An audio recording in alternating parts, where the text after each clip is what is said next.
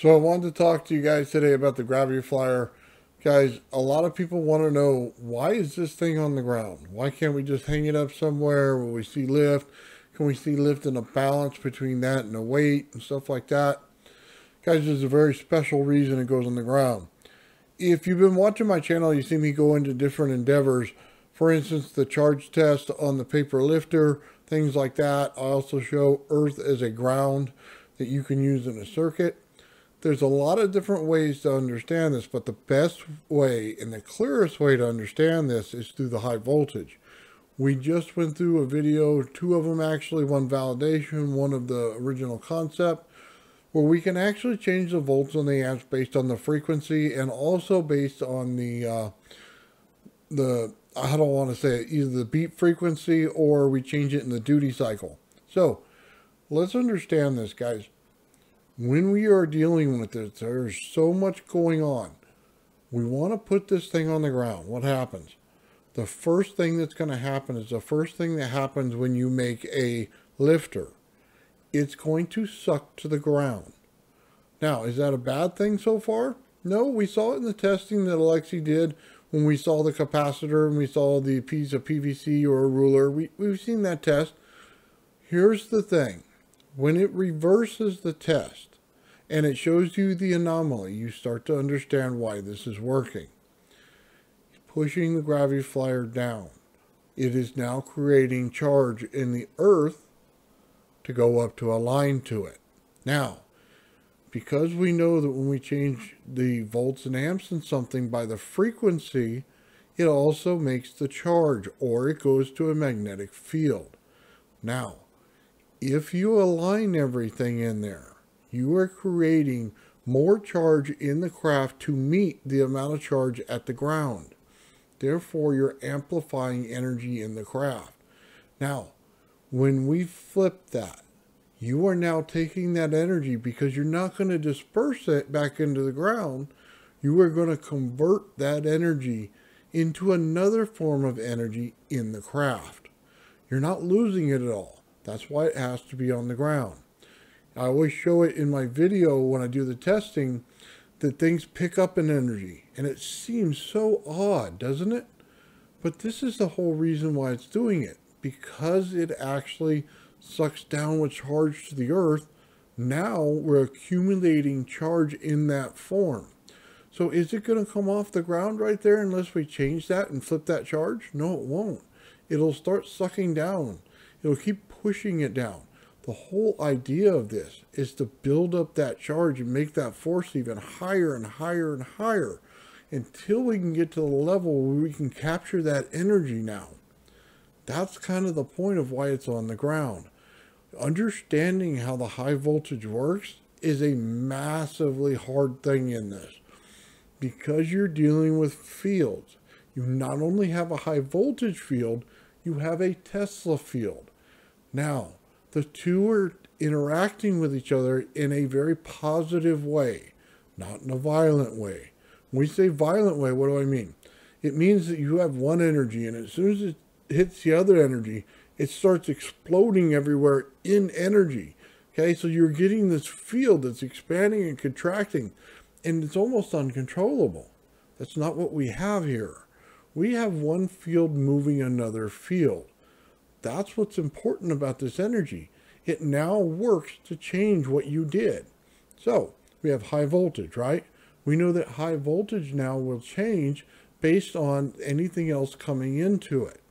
Okay, so what happens when you take a Tesla coil field and I now push against my high voltage? What's going on now? Now, understand this. I am now changing that field of static electricity we're getting on the top and bottom disc. I am now converting it to magnetism. That's why it needs to be done this way.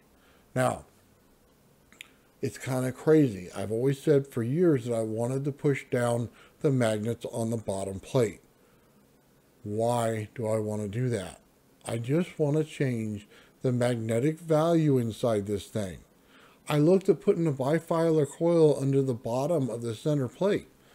And although it's a good idea, it was trying to amplify something in too much in one direction when I already had it right in front of me. I just didn't see it.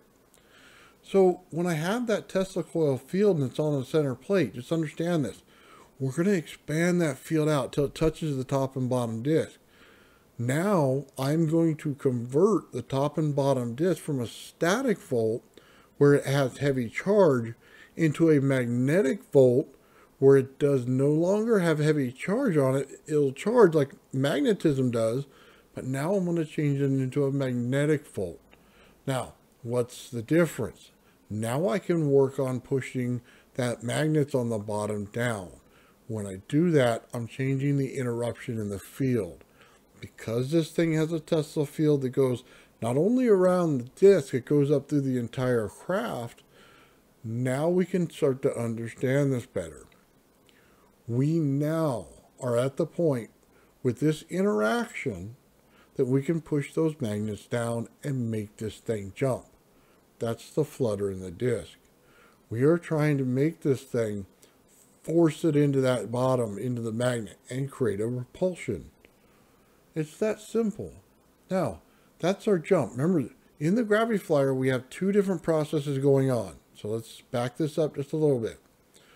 One process handles the jump. Okay?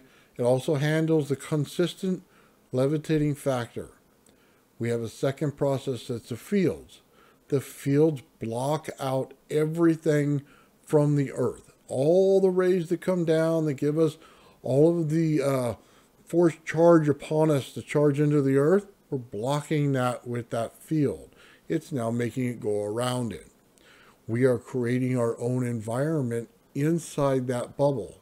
Inside that bubble, we're going to convert the air into charge. Therefore, now the weight of it will increase to what it is to the ground. That's why that's important. Now, but when we get it up in the air, it no longer shares that force down. It now is in equal mode. It will stay right there in the middle and not allow it to go down or up. We must force it with a burst of energy. You look at the Tesla coil now in that field, and you start understanding this. I'm trying to take the Tesla coil, instead of creating feedback in it, right? Where I'm forcing it back into it and having it create a heavy energy in there, okay? It's multiplying the energy because it's stuck in that number one coil and it wants to come out. And we're building. And then we burst out into the Graviflyer, that field, boom, it expands. It takes that actual high voltage field and throws it out really fast. A rapid expansion of the field. So, when we do that, we get the jump. So what's the original levitating factor in the craft? Well, first you have to get the jump. You have to suck in the energy from the ground. It's got to convert it. Then it has to pop up off the ground. It is no different than a coil sitting over a magnet. When we do that, we pop it off the ground. Now, the second part has to kick in. If your Tesla coil is not high enough in value of energy, it will not create this. We're just, my hands are screwing up here because my right hand's busted. Just like this. It's a consistent pulse. It's a consistent pulse that goes off. Why? Because the Tesla coil itself is oscillating. It's on, it's off, it's on, it's off, it's on, it's off. It continues to oscillate. Therefore, that field has to be strong enough on the inside to make it hover. If it isn't, we're underpowering the craft. That's why a lot of times I keep telling you guys, this little Slayer exciter circuit wasn't working for me because I could not get enough energy into it. I know the values. It does not have enough energy to sustain flight. Now, when we look at this thing and we want to jump again, we got to be able to hit a massive pulse. Boom, right out, just extremely fast, faster than my hands went. It's got to be able to push that field. Now, what does that mean for the rest of it? We know the energy is coming in. We know where it converts. We know that it goes in there. We know what the pulse rate is. We also know the field. We also know that we're taking air in there and we're converting that into charge. Then we're converting it into magnetism in order to amplify that Tesla field that comes out. As the Tesla field comes out and touches the high voltage disc, those discs become magnetized now instead of charged. If you don't understand the high voltage in order to convert these factors, it makes it very difficult to understand. You're going to get a lot of strange readings when you start looking at it. It won't make any sense right away. It's because this is going on. We're converting the high voltage continuously into something else. This whole craft is worked in a balance. And if you don't understand the balance, it's hard to understand which part to amplify. I get a lot of people saying, hey, take this. I want to put, copper in this. I want to put iron in this. I want a bunch of different things. We want to amplify this one effect. The problem is that's not working cohesively with this craft. You're going to amplify the part you want, but you're not going to get the whole result you want because now you destroyed another part of the craft that had to function based on how that part functioned. Therefore, you can't do it. So, once you understand all these factors, now you can start amplifying the energy itself. You don't need the parts to change. The parts are working perfectly. There's no getting around that. The whole understanding of this, can you understand high voltage and how it interacts with another high voltage field? I continuously say this. I'm using DC, not using AC.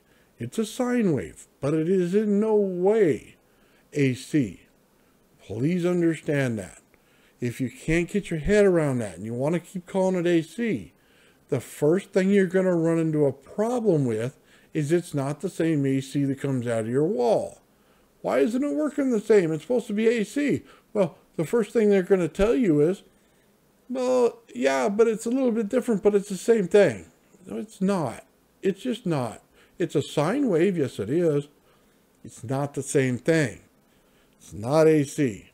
AC is built a certain way. It's a very destructive energy. If we put AC into this craft, it would ruin it. It ruins everything. Burns up motors, screws things up, has way too many amps, and is absolutely a destructive force in this process. We're looking for something that's more manipulative, okay? Something that we can change. That's why I do this with the ZVS. You go, well, you take the high voltage, you put DC into the ZVS, and the ZVS puts a pulse rate into the flyback, and the flyback gives you your high voltage. You go, okay. Even if you go to an AC flyback, it does the same thing.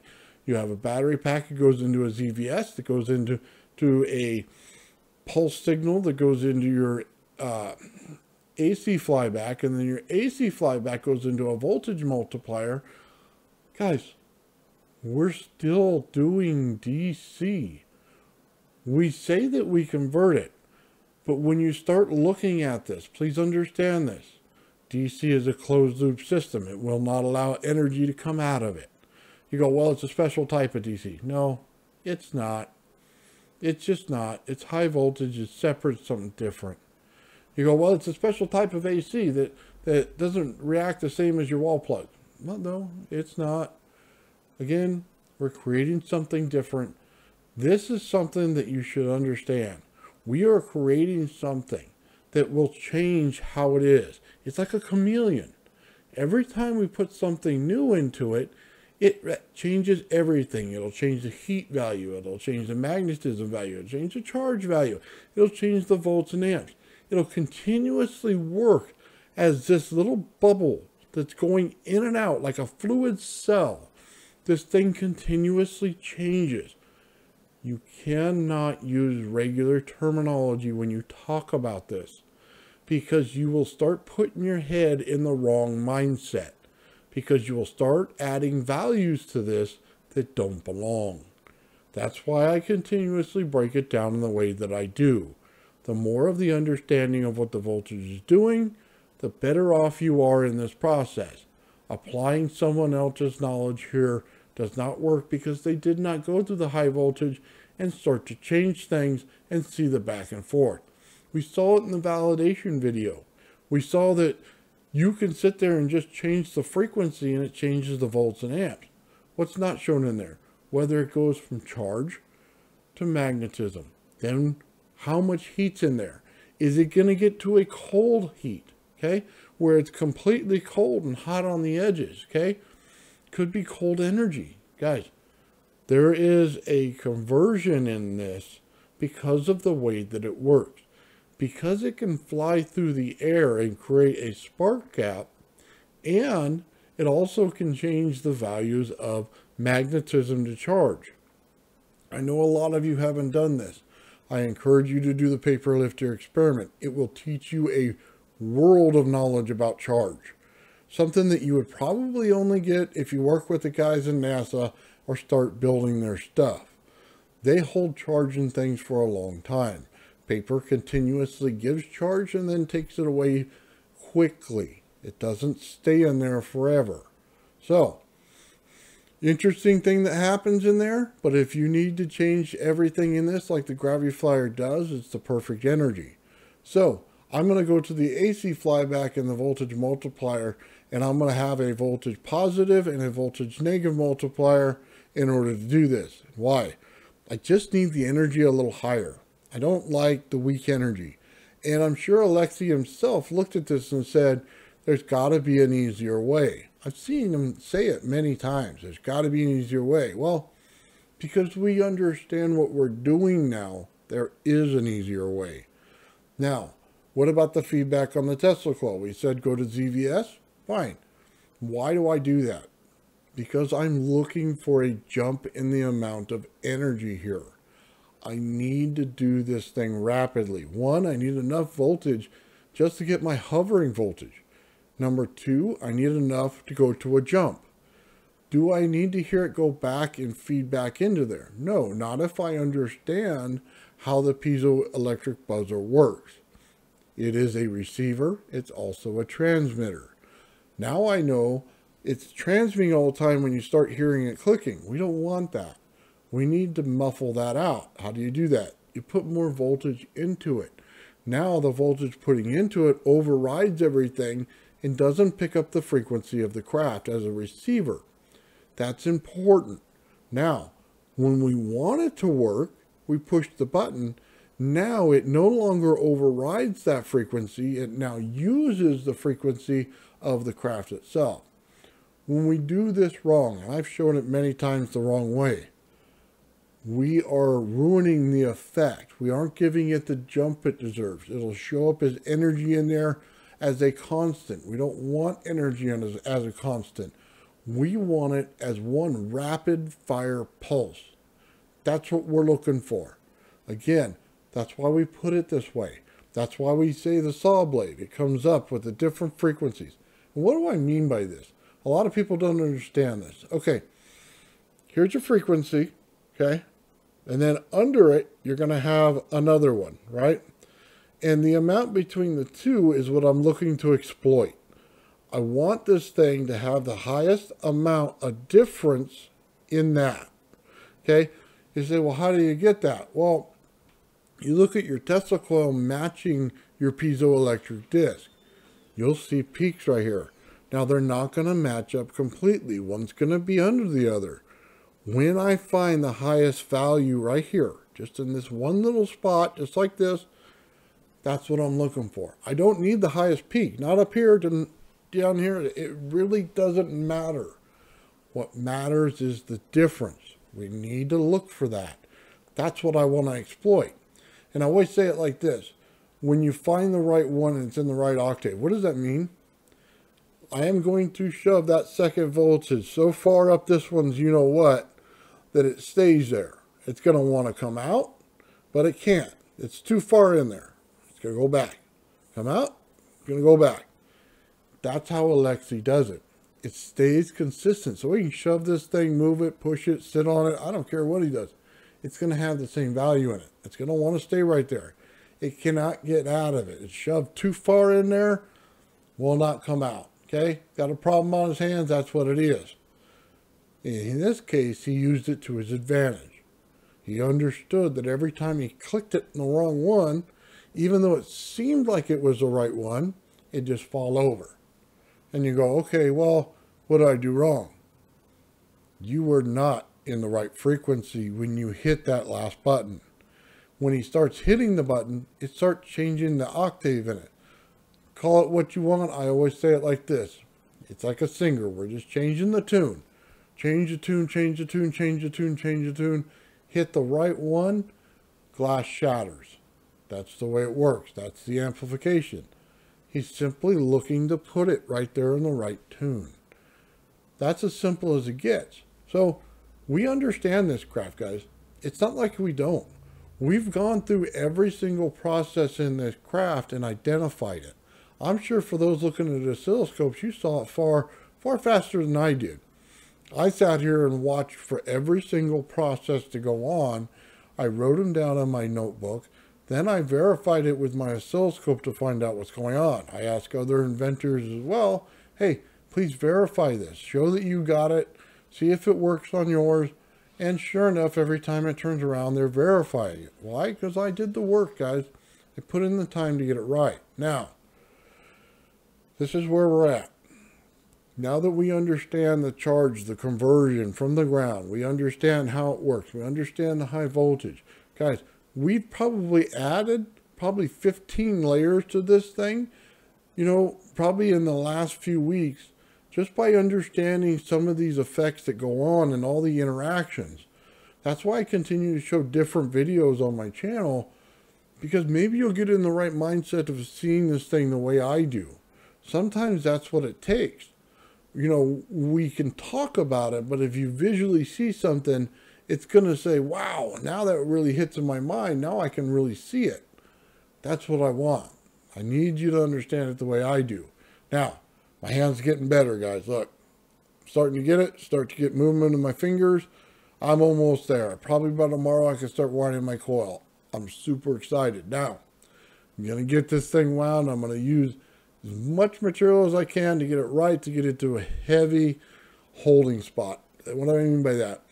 I need that ZVS not to explode on me, which is great because I tested it and probably in the wrong ways, and I can admit that, but I did find out how tough this thing is.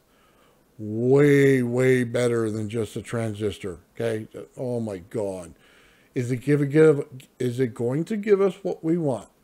Yes, it is. It's going to give us the exact thing that we want. I'm not going to be able to hear the feedback. I'm going to create it on my own. What is the feedback? So as he's holding energy in, he builds it up and then he shoots it out, right?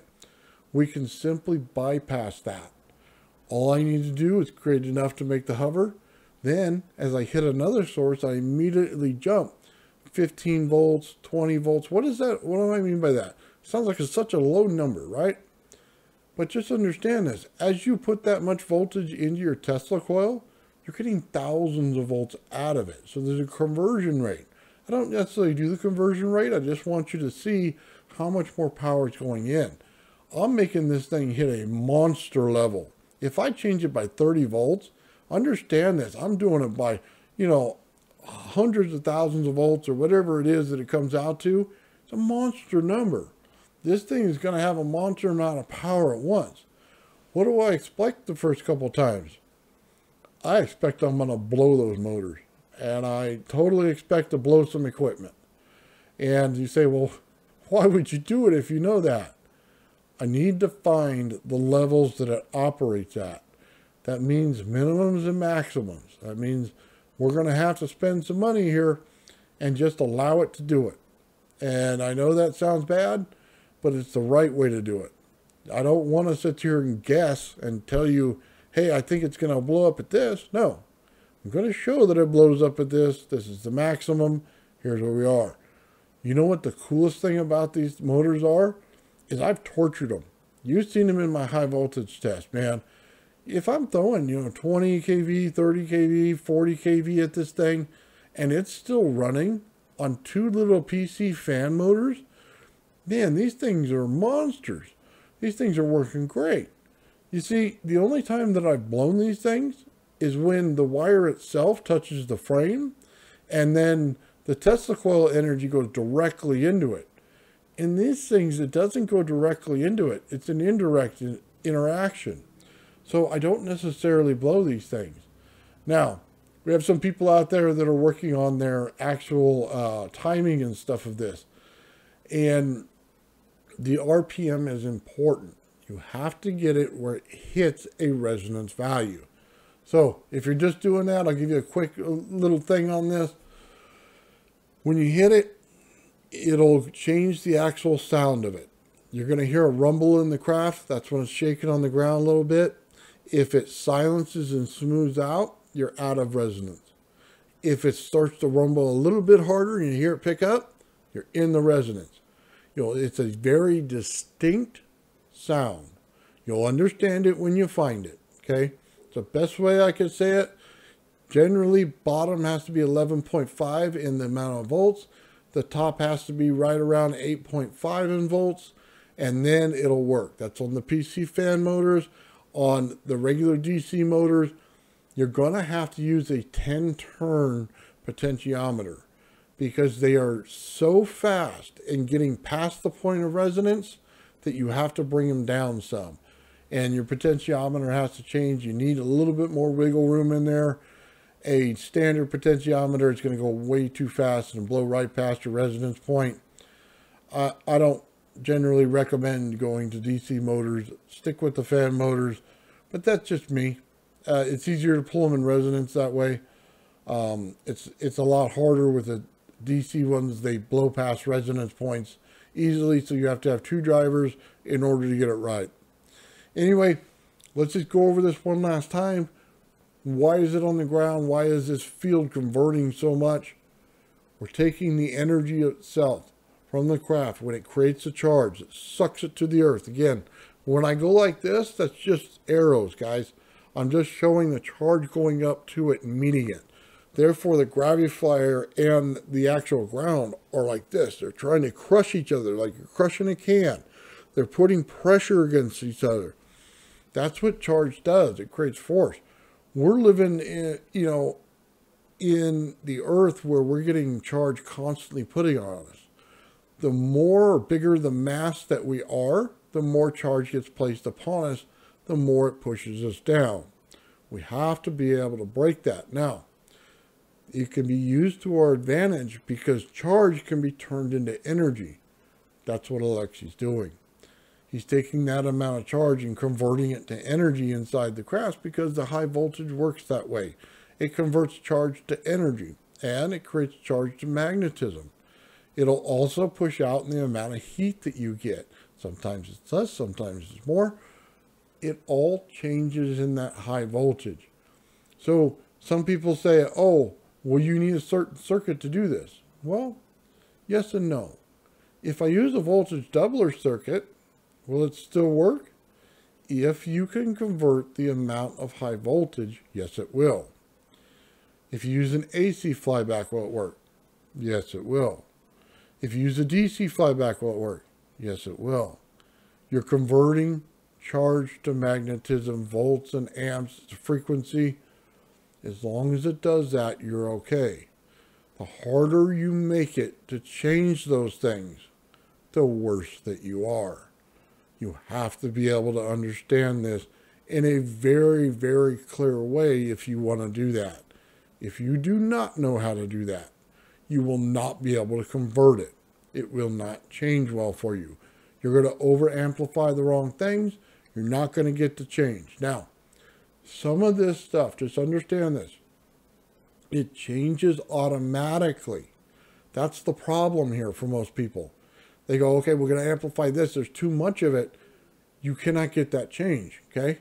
This thing changes automatically on a basis that we aren't quite sure about yet. It's so fast, it's so rapid, it does it all the time. That's why he ties all this stuff together as one unit, because it's rapidly changing, constantly changing everything in the high voltage. You don't know if there's more volts or more amps in it at one time. You don't know how much heat there is in it at one time. You don't know when it goes from charge to magnetism. And in this, the flow works so consistently well with each other that it's peaceful. We start amplifying things, we start creating destructive parts, and we're not understanding, what's going on. It has to be peaceful. Has to work consistently together. That's part of the whole understanding, guys. Anyway, hopefully you guys learned something from this today. There's a lot of knowledge in this thing, guys. Why did I pick this craft out of other ones? It's for this reason. You do understand we're creating a gravity well here. As soon as we start building this stuff and we get the push and the pull of the Tesla coil and we get the high voltage changing, it's creating a gravity well. This is something that you should look at and understand. If you're doing this in the lab and you're starting to see this, you're going to start to see something phenomenal here. You can't break gravity without it. It has to be there. It's hard to define. Just like this Graviflyer is sometimes hard to define. All the parts are just general junk. You can use just about anything. Some parts are going to work better than others in materials. But if you don't understand the high voltage and how to convert it, man, it's going to be a real difficult road. That's why I tried to show it on my channel and tried to talk about it in a couple of videos and then show when somebody validates it. Because when you see it validated, it's like, man, is that power source bad? No, the power source is working just fine. Is it something else? No. It's the frequency and the duty cycle that are really tearing through this to change it. Now, you're going to have a beat rate in your craft. It's going to take, that's going to be your duty cycle. You don't have to change the duty cycle. It's going to change automatically. You're going to be able to change when you hit the piezo buzzers, the frequency automatically. So do you have to worry about them necessarily? No, as long as you understand what they're doing, you're okay. Because you're going to get a conversion automatically. But to understand the craft, you're going to have to understand it. That's why hitting the button is so different. You say, oh my God, so you're putting a megahertz frequency into a massive Tesla coil amperage. That's huge. Yeah, it is. If you play with Tesla coils, you'll understand this a lot easier. You're going, man, you're putting a monster number into this thing when you do that. Yeah, I am. That's the whole point here. You've created a field on the outside of a static electricity that's now charged the entire air of this entire bubble that you're creating with this field, and now you're rapidly expanding it. And then, boom, when it converts back down, it's sucking in more and more to it, more air, more everything, and now it's getting converted, and we're doing it again and again. It's going to be so much easier for the charge in this thing to grow, to expand. It's an understanding that's going to drive you nuts, because once you see it, now you're going to have to convert a lot more. So all of you out there doing this on the math on this, understand this. You hit multipliers in this thing that are not generally there. That's why it's changing so much. You say, I need 1,000,000 volts. Well, do you? Are you getting it and you don't know it? Or you're hitting hundreds of thousands of volts automatically in it and converting things that you didn't know to convert. When you charge all that air and that charge converts over to voltage and amps. I mean, did you account for that? Did you account for the size of the field growing? Some of those things are going to have to be accounted for in physics when you do all this problem solving. That's why I generally say do the test, do the understanding on it before you start calculating things, because it's going to be a disaster in the end. People like to go to watts. I absolutely hate converting to watts because it hides things. It hides what you're actually building in your voltage. Now, if you just want to figure out the amount of power in the craft as a general understanding, absolutely. It's not. If you just want to figure out the amount of joules of energy in it, go right ahead. It's absolutely perfect for that. I'm not saying that it's not. What I'm saying is if I want to go in and build your project and I just give you a watt number, man, am I misleading you. I am giving you the complete wrong information that you need. I'm giving you no direction whatsoever on what your voltage is doing, and it's absolutely a misnomer for somebody going to reverse engineer it. It's going to be a disaster. if you put it in your equation that this is what you're getting, and you understand the flow of it, and you have a way to convert the flow in the mathematics, then you'll be okay. The hard thing is to pin all this stuff down. That's why you see people like Jared out there with all these different scopes and stuff. They're trying to pin it down. The hard thing is understanding the flow and which way to look at it. You can do a giant amount of numbers on stuff. If you're not seeing the flow and how it's going, it's going to be very hard to put this thing on paper and put every little part of it down. It comes to an understanding of how this thing works before you write it all down. There's going to be a lot of parts you might miss. And I don't want to see anybody do that. I want to see everybody get it right. So I'm telling you the information you need to know. There's a flow here. And like I said, it's like a fluid cell. And if you can understand this, you can start to understand this craft. Like I said earlier, why would you pick this one over others? Because it does it all. And it does it all in the simplest format possible. There's no understanding neutrons. There's no understanding the capacitor that converts the whatever, high value on the inside of your capacitor. Then you don't have to worry about all that.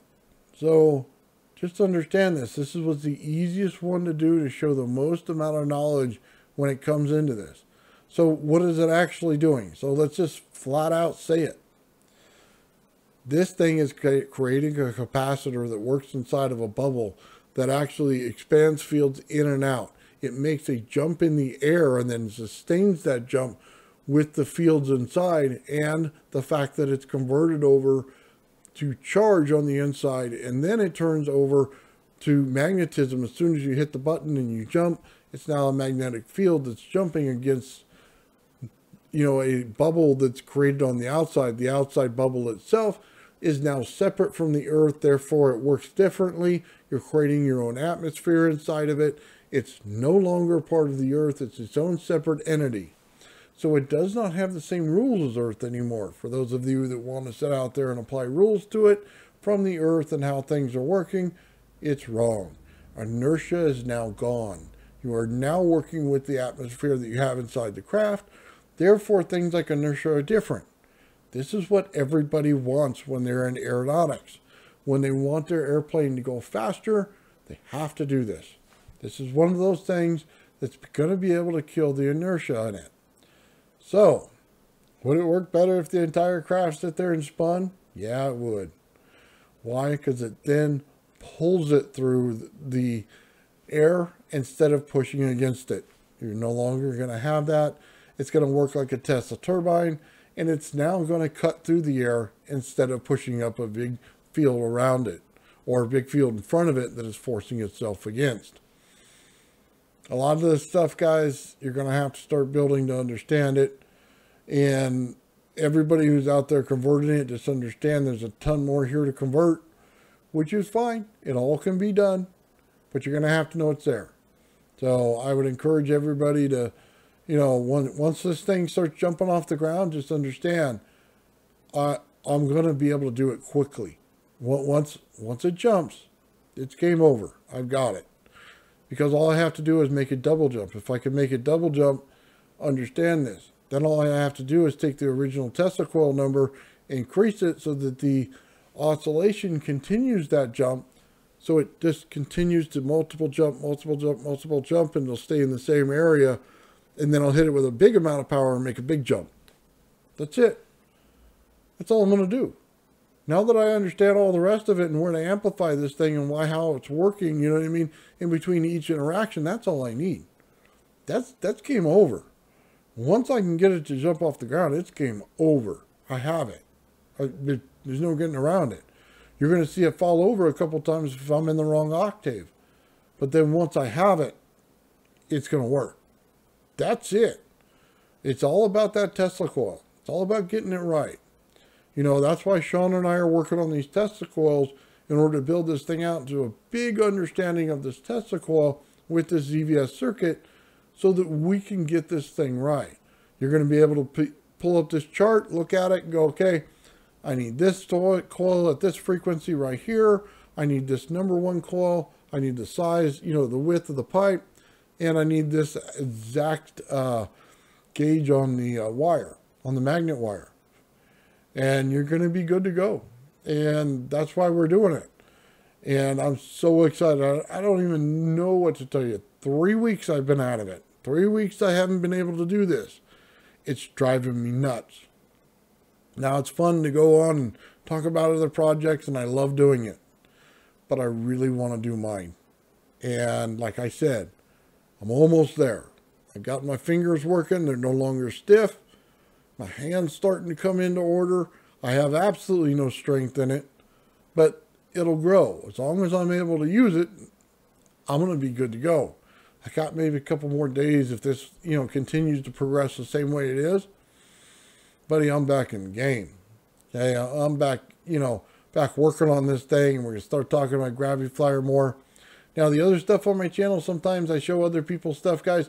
Just understand this. I think creators are awesome. I think that they need to be looked at more. I think some of the smaller channels need some more views. And if I can help in any way and do that, I'm going to. Because it's the right thing to do. You got to pay it forward. A lot of people help me out to get my channel up a little higher so everybody can see it and view it. And I think it's the right thing to do. So I'm going to continue to do that on the channel. I'm going to expand out some of the research work that we do. I'm looking at the Bendini motor. And we're looking at Gerald's stuff over there. They're tied together. And if you can figure that one out, man, then you'll start to understand a little bit. They both are doing this one of the same effects that are working. And it's easy to see. I don't want to say much more because you know what? I'm trying to hold out for what Gerald's doing. And I want to make sure he gets all the views possible when he shows what his coil does.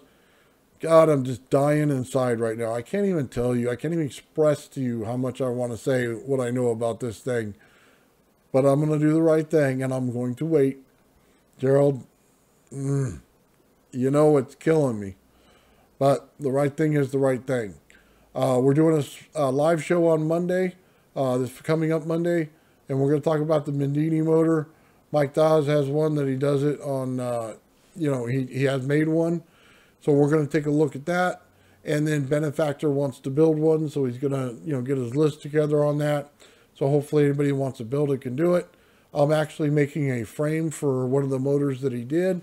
And hopefully that'll tie in. For those of you guys that don't know, I'm an expert on Fusion 360. Well, not an expert, but pretty close. Build anything I want on there. And I can start putting it together and, build frames, build motors on there, all kinds of cool stuff. So I like to get involved in some of these projects. Made a coil for Benefactor, the plastic parts for it, so that he was able to build a second coil. He's going to, I should say. And then we're looking at it. I want to build a coil inside of another one. And I found the 3D print for it, so I might be building that one on my own. If my hand's better, I can do it. Otherwise, Benefactor has so graciously said he would help me out with that. And I really do appreciate that. Guys, like I said, a couple more days. I'm back in the game. And I can't wait. I don't like sitting on the sidelines. I like to do the work as well as anybody else. Anyway, guys, if you like what you saw here today, please like, share, subscribe, comment, do all those fun things. Guys, always have yourself a great day. Because I'm having one today because my hand's getting better. Yeah, baby, let's get this done. I'll see you guys later.